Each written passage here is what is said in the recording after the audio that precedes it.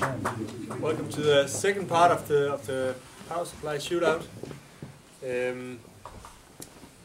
Yesterday we found out that we actually had one power supply extra for some reason.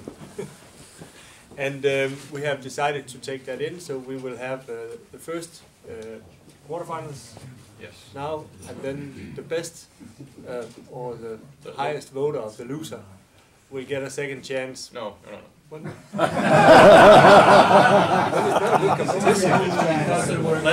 me explain the rules. We talked about this late at night after a couple of glasses of rum in the room. But I actually remember. We had 9 participants left.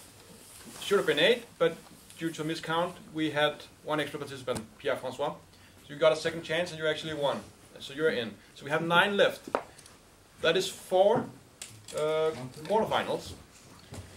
And the one that wins with the least margin will have to beat Pierre-François in order to get into the semi. Okay? Okay.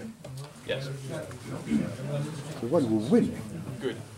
And the sequence will be like yesterday: A, B, B, A. And Say it again. ABBA. A, You know this B, famous Swedish band ABBA? You sure? Think of that. Okay. Good. And when you vote for A, you use your right hand, and so on. No.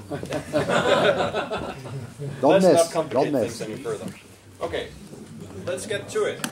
The first quarterfinal is between Pete Millett and Andreas Schwartz.